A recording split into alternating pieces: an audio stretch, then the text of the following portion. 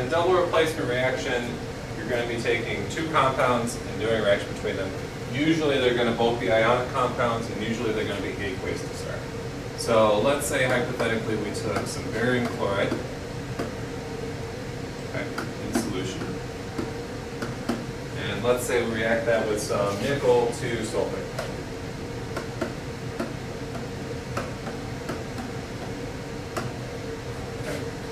A lot of ways that people will tell you how to do a double replacement reaction, but essentially you're going to switch which anion and cation are with each other. So we're starting with the barium cation with the chloride anion, the nickel cation with the sulfate anion, and then we're going to end up reversing that. So we're going to end up with the barium cation with the sulfate anion. Okay, so some people will say, oh, switch the metals or the cations. Some people will say, oh, switch the anions. Doesn't matter which one you do as long as you're consistent. But we're going to end up with barium and sulfate. Now, barium is a 2+ charge, and sulfate is a -2 charge. So we do need to use charges, and whatever we start with is what we'll end with charges. There's no electronic changes here.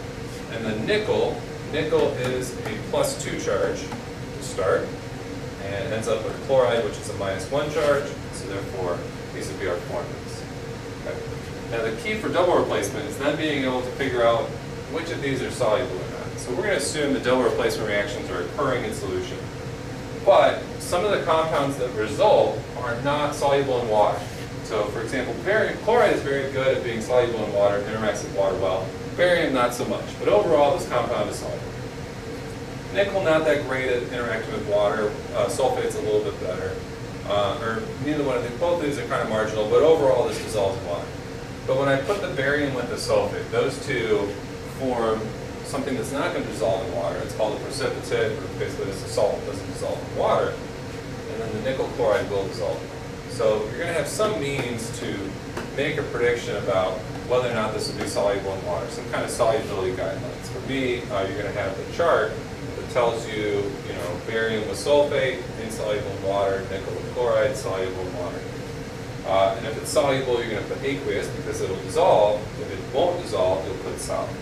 So I actually ran this reaction earlier. Let me switch colors here for a second so we can see this.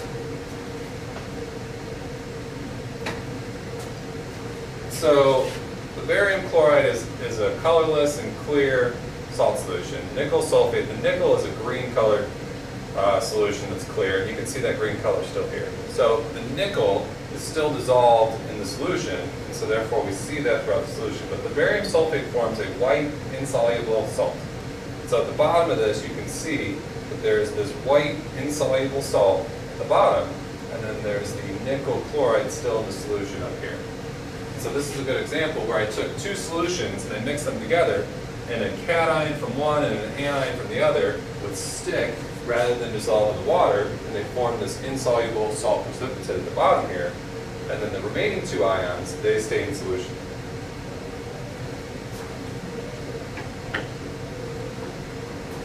Now, unlike single replacement, there's not a lot of different things that can catch you off guard with double replacement. This in itself is kind of the end of the challenge. But there is one specific type of double replacement, and that would be an acid-base neutralization. So if you have an acid and a base, that will be considered a double replacement reaction, but can also be considered an acid-base neutralization reaction. In that, the hydrogen will end up with the hydroxide to form water, and then the cation and anion of the acid and base will form a salt. Usually that salt will be aqueous. A couple might be insoluble if you have, phosphoric acid, let's say, and I don't know, copper hydroxide, something along those lines. So to balance them, there is a little trick for acid-base neutralization reactions, and that is if you look at the number of waters, hydroxides, and hydrogen ions, if you balance those three things, everything else should balance on its own volition. So currently I have 2 hydrogens, 1 hydroxide, and 1 water molecule. So if I put a 2 here and a 2 there, that'll give me 2 of all 3 of those things, and that will balance my entire equation. So at that point then I'm done. I put liquid as the state for water, aqueous for potassium sulfate. So let's go ahead and do another example here just to kind of give you a glimpse of how to do the charge balancing for these.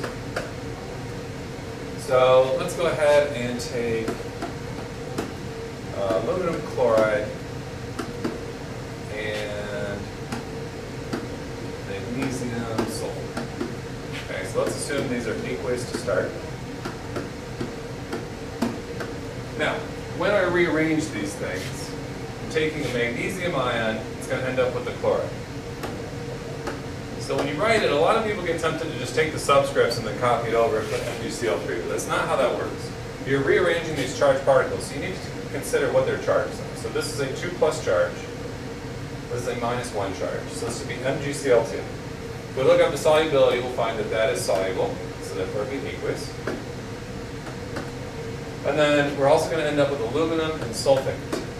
So aluminum is 3+, sulfate is 2-. I don't know how my room is here. So to balance this, we're going to have 2 aluminums for every 3 sulfates. Okay. And I believe that is also soluble in water, so it's aqueous. Then I would go through and balance it. So now I'm looking at a case where I'm going to need 2 of these, I'm going to need 3 of these, 3 of these, and I think I'm set.